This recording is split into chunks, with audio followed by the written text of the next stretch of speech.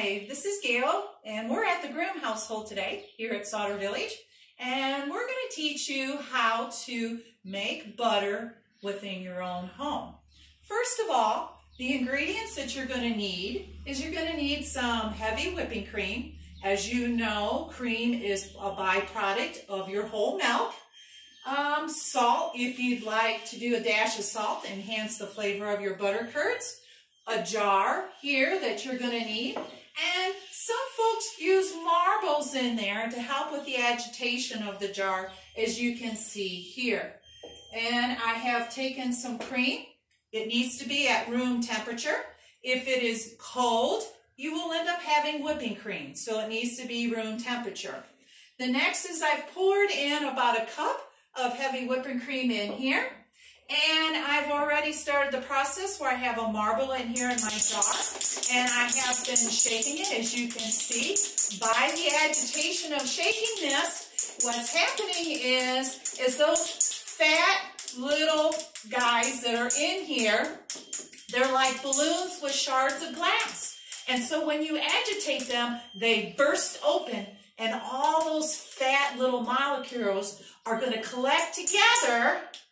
And it's going to take you a good 5 minutes of shaking as you can see what I'm doing here. You can actually do an exercise out of this if you want to get some muscles built up. And then once it starts shaking, you can see it's getting kind of foamy.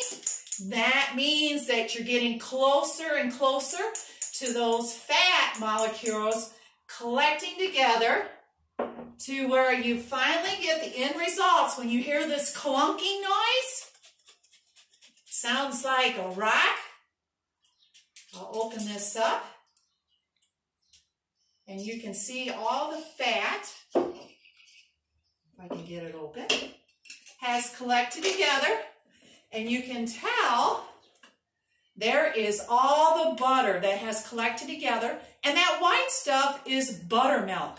So you want to save your buttermilk, which I've done here in a glass jar here.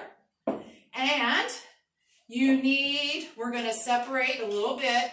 I'm going to pour this little bit of buttermilk in here.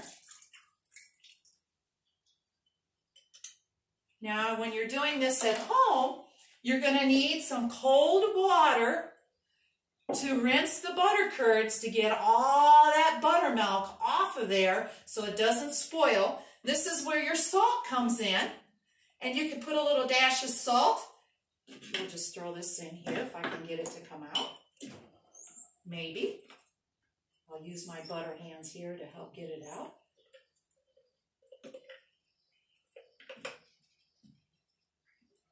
So, that's why it's easier if you just leave it in the jar to rinse it out.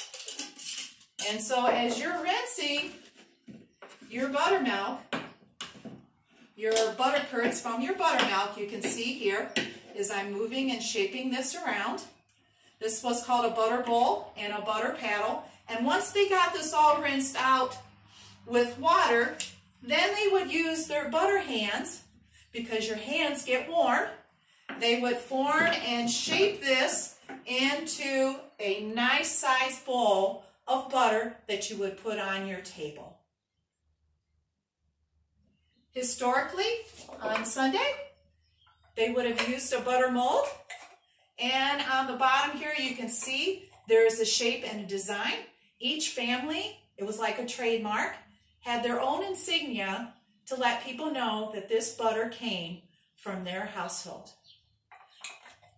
And don't also to forget to save your buttermilk, because we are going to put in a buttermilk biscuit recipe for you to make at home with your kids in the kitchen.